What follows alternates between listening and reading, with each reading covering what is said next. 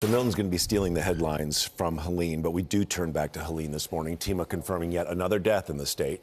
Blake joins us again with an update from East Tennessee. Hey, good morning to you, Neil. Yeah, so as one storm prepares to make landfall, it's not lost on so many who are still picking up the pieces from the last one. Friday will mark 2 weeks since devastating floods from Hurricane Helene swept through parts of North Carolina and East Tennessee. This is video of the damage there. This morning, we're hearing more about recovery efforts from TEMA and the eastern part of the state. Right now, we confirm the state agency is reporting 16 weather-related deaths across Tennessee. This comes as people are still missing in the aftermath of the storm. The TBI says they are pursuing 9 active leads, but that does not represent the total number of unaccounted for or people that are unaccounted for right now. Damage to roads and highways continue to be an issue in parts of the state. Governor Bill Lee paying a visit to Cocke County on Monday to survey the damage alongside I-40.